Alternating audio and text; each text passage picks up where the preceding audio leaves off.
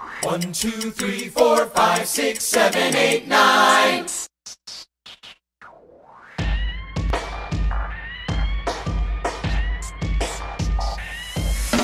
In this video, continuing work on the SignWriting series, we'll work on Handshape classification. At first, I saw that there are 261 handshapes in SignWriting, but I wasn't sure where can I find some data for images that contain these handshapes. So I asked around in the SignWriting Facebook group if there is any such resource, and someone responded with this very helpful PDF that contains images for every handshapes in 6 different orientations. However, unfortunately, these images come in the expressive view and not the receptive one, meaning that instead of seeing a hand in this way, we see the hand this way, which isn't exactly what we're seeing in the webcam, so we'll need to see a way around it. In any case, the first step was to parse this PDF and take out all these images that correlate to the handshapes. I did that, and then I figured out that someone else has already organized all these images before me, so all this code I wrote is for nothing. So I just downloaded that organized folder and started by running pose estimation on one of the handshapes on 6 orientations to see what happens. Let me show you some examples. Here, for example, we see page 31 of the PDF, including index hinge on fist shape with 6 different images.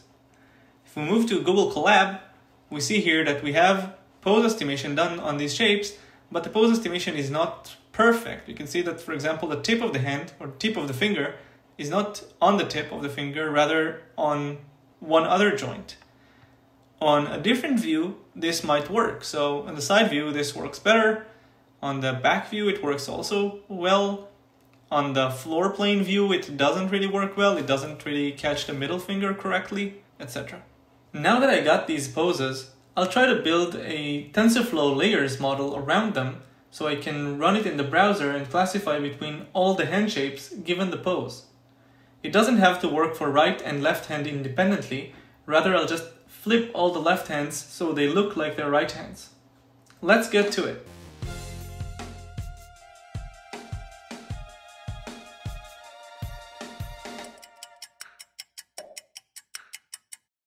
As an aside, running this pose estimation system all the time when I develop this stuff takes a lot of heat of my computer, which ramps up the fan noise, which is really annoying.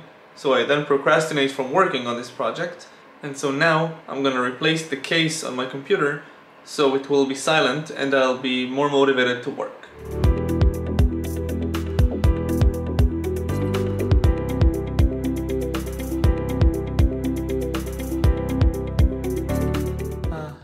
That's better. Now back to work. I have 6 different orientations per hand shape. I can run pose estimation for each of them, but that's not enough to generalize to all of the possible orientations. So I decided to normalize them so the orientation doesn't really matter. I start by 3D rotating each hand so the back of the hand lies on the XY plane. Then I can do 2D rotation so the metacarpal bone of the middle finger lies on the y-axis. And finally, I scale the hand such that that bone is of constant length. Now, these look quite similar except for one outlier where the pose estimation kind of failed. To see that our normalization gets roughly the same result regardless of the orientation, I can overlay them one on top of the other, and, at least for me, they look like the same hand shape. With this data, we can finally train a model.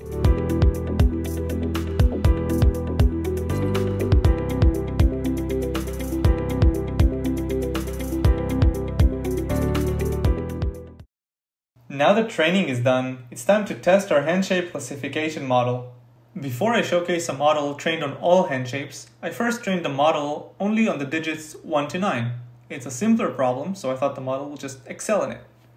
This is supposed to be a 1, a 2, a 3, a 4, 5, 6, 7, 8, and 9. It works most of the time, but it has many failure cases where the hand is parallel to the floor again.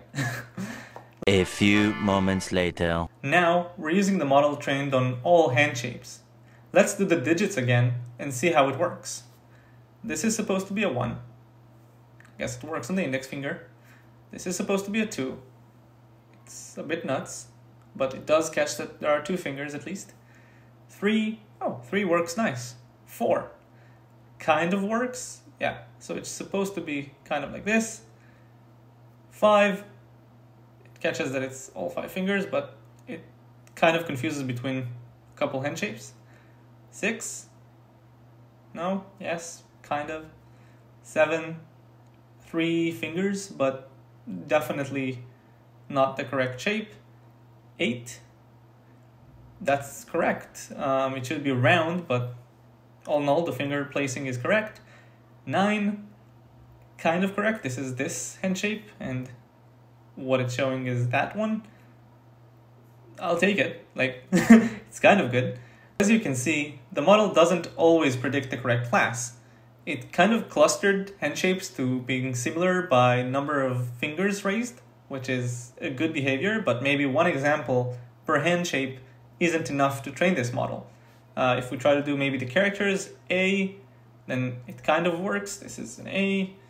B kind of works. C doesn't work. D, E, F. Oh, F looks like a 9. G goes crazy.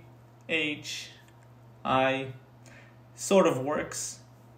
J, K, I guess. L, well, it's a bit fidgety, but we can see that there is the L shape between them. So it's like one of the top 5 predictions. M, N, O, P, Q, R, R predicts a B, S, T, U, V, W, X, not at all, Y. Oh, we can see that the pose estimation here fails to capture the pinky, maybe because the hand is too big, and Z is just a line, but it doesn't work as well. For now, this is all the effort I'm going to put into Handshape classification. You can try it yourself in the link below, as well as subscribe if you want to see future videos like this one. Hopefully the next video will be of non-manuals, like the face, where I want to work on the eyebrows raising or lowering, as well as mouth morphemes. If you have any feedback, comment below. Otherwise, thanks for watching.